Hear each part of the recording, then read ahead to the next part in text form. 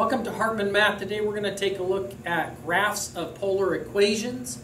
To lead up to that, let's see if we can take this polar equation, change it back into rectangular form, meaning turn it into x's and or y's.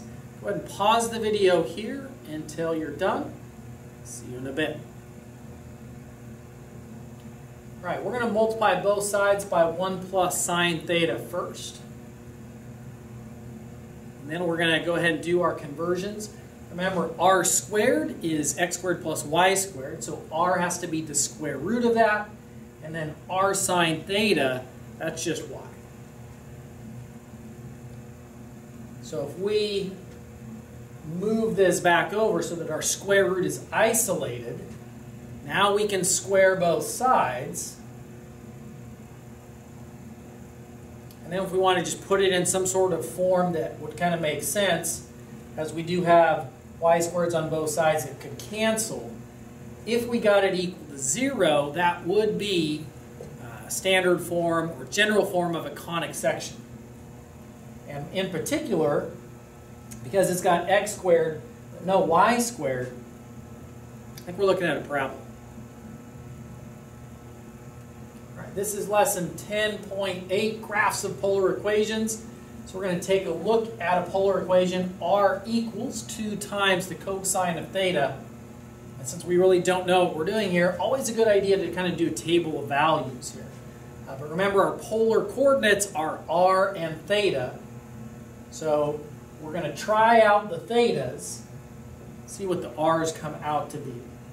So we'll substitute in 0 first. Cosine of 0 is 1 times 2 is 2. And we can plot that on a polar graph where theta is 0, r is positive 2, 2 in that direction. All right, pi over 6. Cosine of pi over 6 is root 3 over 2 times 2 is root 3.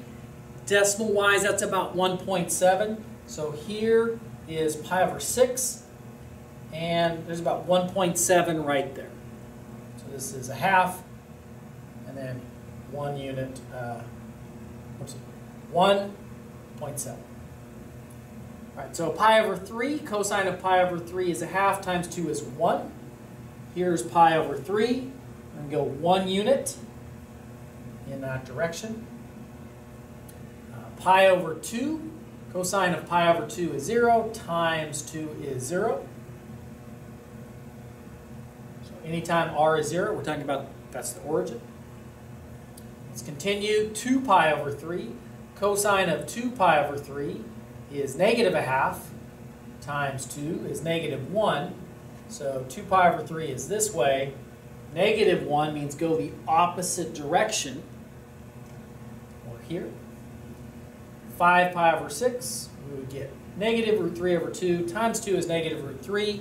So 5 pi over 6 is here. Go the opposite direction, about 1.7 in that direction.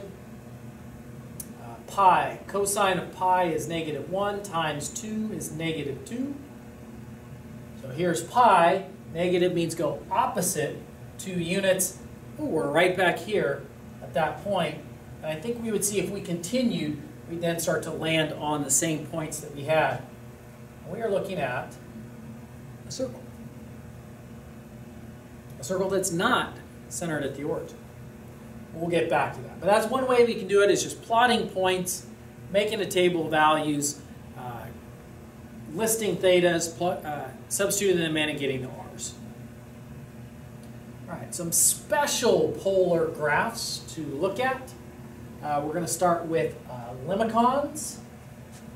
So if it is a plus or minus, one of the two, plus or minus b times cosine theta, or it could also be r, as long as we consider the a and the b to be positive numbers.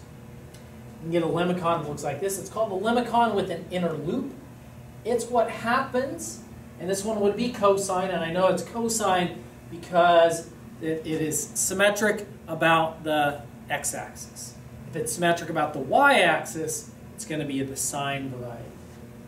But anyways, if your a is less than b, so let's say we had 3 plus 5 cosine theta. 3 over 5 is less than 1. We get the limicon with an inner loop. If those values are equal, so let's say, again, this is the cosine variety, 4 plus 4 cosine theta, you get a cardioid. So it just kind of looks like a heart there.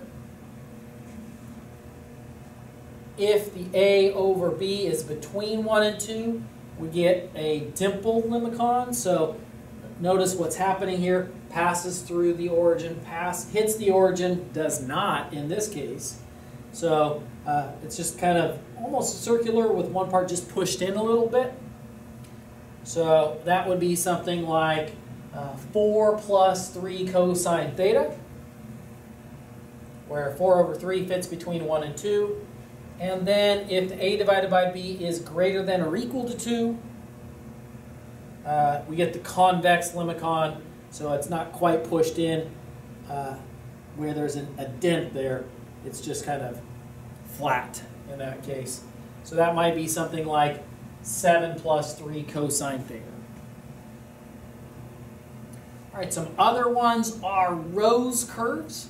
A rose curve has n number of petals when n is odd. So something like r is equal to cosine 3 theta. When n is odd, it's going to have that many petals. However, when n is even, so cosine 4 theta, it will have 2 times 4 number of petals, 2 times n. You can see it has 8 petals. Okay? The distance from the origin to the tip of a petal is going to be given by the absolute value of A. That distance right there is going to tell you how far away from the center you're going to go. So cosine usually has one of the petals originally starting at the positive side of the x-axis. If we were thinking in terms of an x-axis, if A is negative, it does flip it across the other way. Sine is a little bit trickier to do.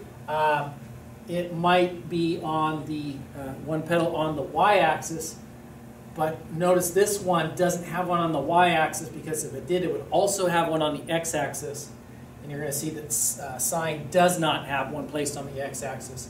So this is actually just in the middle of the quadrants on that. So sine's a lot trickier than cosine as we figure out where things go in our rose curves. And then the last couple are circles and lemniscates. We saw, based on that first example that we did, where we plotted the points and did the table of values, we saw a circle. Notice that the circle that we had there was symmetric about the x-axis. So that is of this type, r equals a times cosine theta, which we had.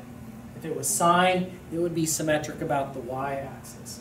And again, here a is positive, it would be over here if a had been negative, and so on. Lemniscates are an equation that says r squared equals a squared. Again, a is this distance right here, the distance to the tip of the figure 8.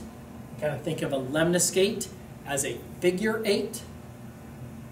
And then it's sine or cosine 2 times theta is the general form there. And then again, sine is going to go this way in the diagonals, quadrants 1 and 3. Cosine is going to go on this one, symmetric about the x-axis. Once again, cosine's the easier one to figure out where things are. So example number 5, let's sketch a rose curve. Let's see what's going on. We do have the easier variety, cosine. So we know that we're going to have a petal, kind of that first petal is going to be on the x-axis.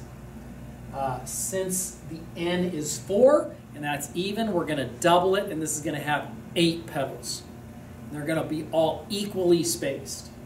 And they're all going to be 3 away from the origin. So we can plot our first 1, 2, 3. There's going to be 1 here.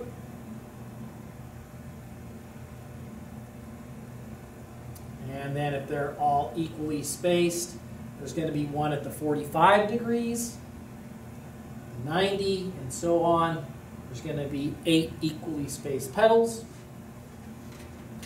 And then we could carefully draw them in. And it's a little bit tricky because they don't actually overlap.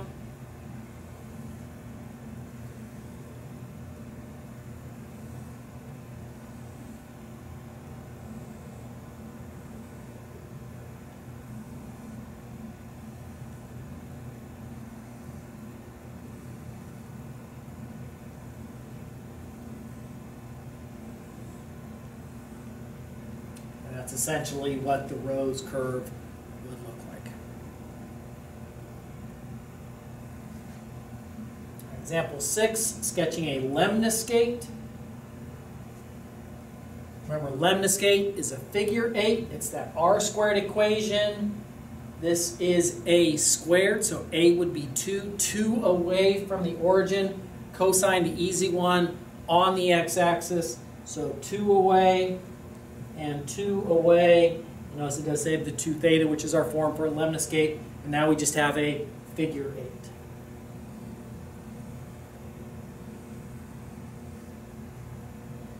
And there's our lemniscate.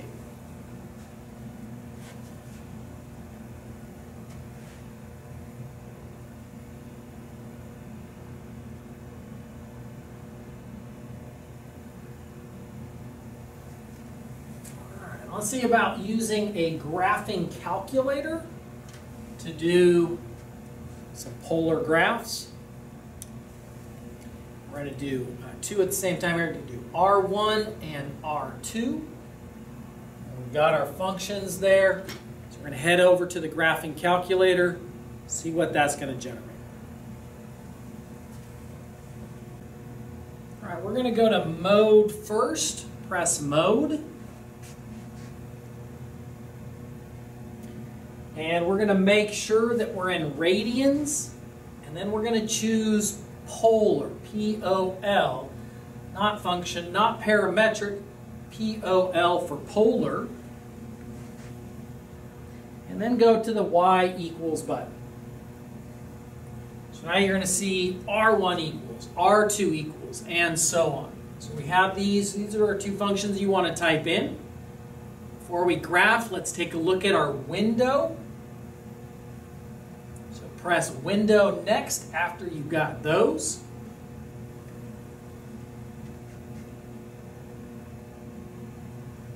So for our polar, you're going to see a theta min and a theta max. Usually we want to go with 0 to 2 pi, pretty typical.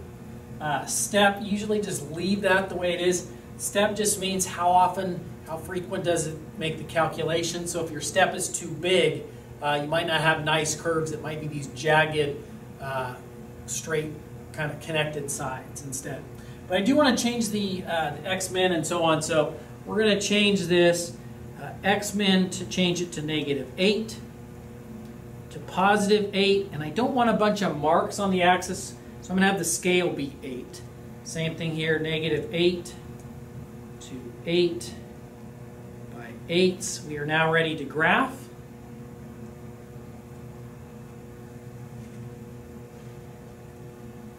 See, it's graphed both of them, it's graphed the rose curve, and then it's graphed the circle, and we have a sand dollar, if you've been at the beach.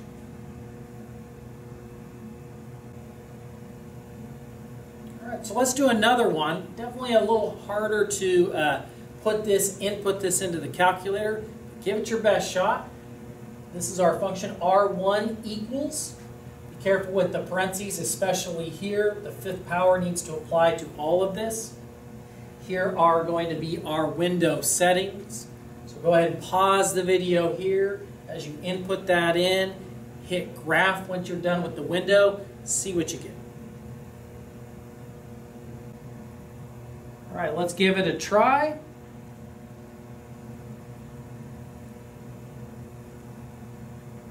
And you are looking at what is known as the butterfly curve. If you want to explore some other graphs, polar graphs on your graphing calculator, Here are some interesting ones with the settings. Just kind of play with it, see what you get. And that's going to be it, not only for this lesson, but the Precalculus course. I hope you've had as much fun as I have. I will see you next time.